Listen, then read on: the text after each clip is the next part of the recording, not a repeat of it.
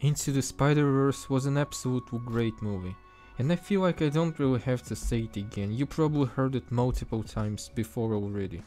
It changed modern Western animation and earned praise from literally everyone. All my friends loved it, all two of them. Into the Spider-Verse was awesome, but Across the Spider-Verse somehow manages to be even cooler in my opinion. The animation here is mind-blowing, seriously. The movie manages to combine so many different styles of animation together, and it absolutely doesn't look like some colorful mishmash, it looks absolutely fabulous. It's like a comic book that literally came to life. People who work on animation for this movie really deserve the money that they earn. Across the Spider-Verse once again raises the bar for animation. It is with no exaggeration the best animation I have ever seen. And I watched an abundance of great animated movies. Just a couple of months ago I watched Makoto Shinkai's Suzume on the big screen. Another absolutely beautiful piece of animation. Not many people like it when movies or seasons of shows add on cliffhangers, but here it worked, I think. The movie ends on the moment when Miles, after finding himself in the wrong universe, gets captured by another version of himself who became a criminal instead of a superhero. And Gwen assembles a team of spider people not only to save Miles, but also prevent an entire Spider-Verse from collapsing. Luckily, we don't have to wait for another 5 years or so to see the next part of the trilogy. The next movie, Beyond the Spider-Verse, is set to be released next March, but I have this knowing feeling that they're gonna postpone it until December. If that really happens, if my prediction comes true, I'm finally packing all of my belongings, my 2 guitars and a cactus in a pot, and moving out of my parents' apartment. Anyway, I do hope the Spider-Verse trilogy will continue changing and inspiring modern animation. I hope that in 10 years we're gonna look back at Spider-Verse the same way we look back at Toy Story now, the movie that revolutionized 3D animation. After Toy Story, all major companies started making their animated movies 3D and almost completely abandoned all other styles, for at least a couple of decades. Disney tried to return to its roots with The Princess and the Frog, but that movie was not successful. For better or worse, we're still getting tons of 3D movies. And just this month we're gonna see Elemental and Ruby Gilman, the movie that I'm personally looking forward to watching. But the current trend is obvious, animation is becoming more and more diverse and creative.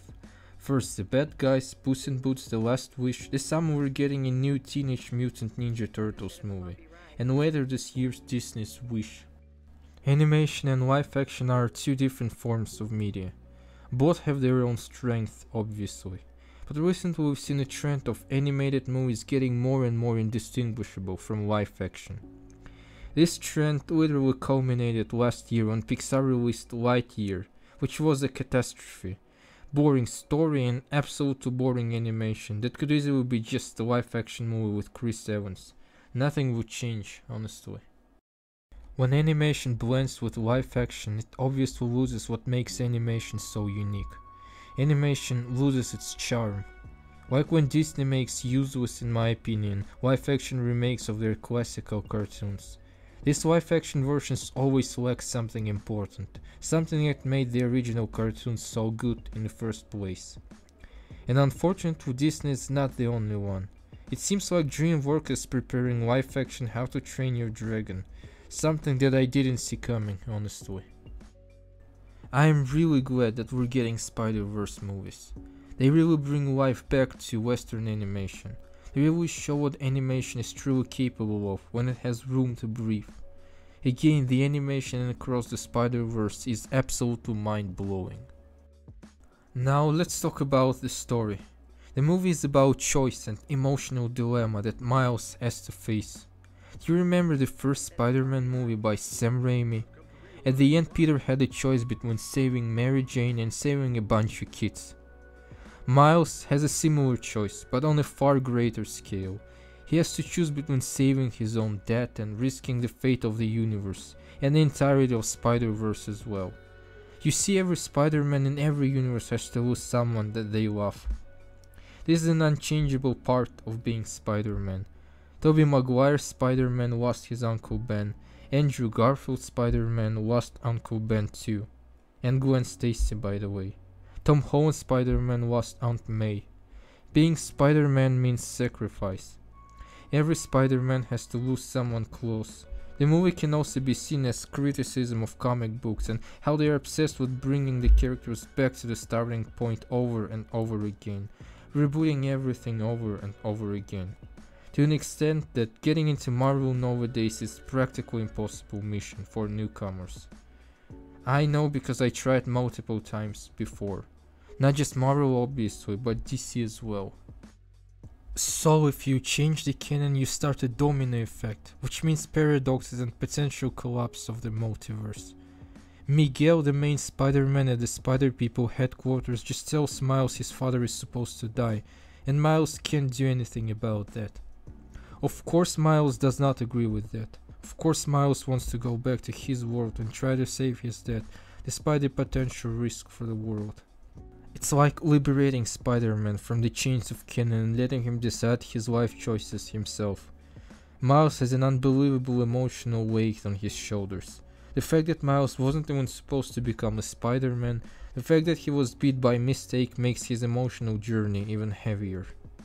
The movie doesn't really have an ending per se, at least Miles' arc does not have an ending.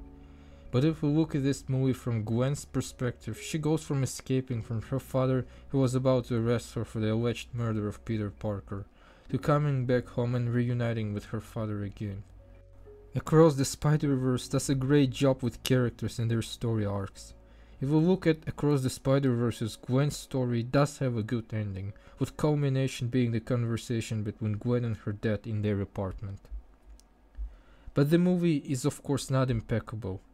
Everything could easily be avoided if Miguel lied to Miles about his father's death. He could tell Miles that his dad would die next year, for example.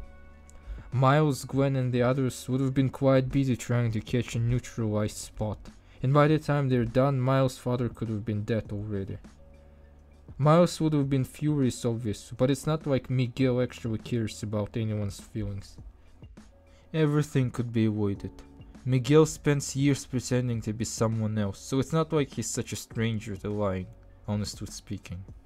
But his bluntness caused the story to happen. This is probably my biggest complaint. By and large, Across the Spider-Verse is a fantastic movie with the most amazing animation that I have ever seen so far. If you still doubt whether you should watch it, do it for Gwen Stacy. Seriously, this version of Gwen is one of my absolutely favorite characters in animation. She's got an amazing character design, character arc and voice.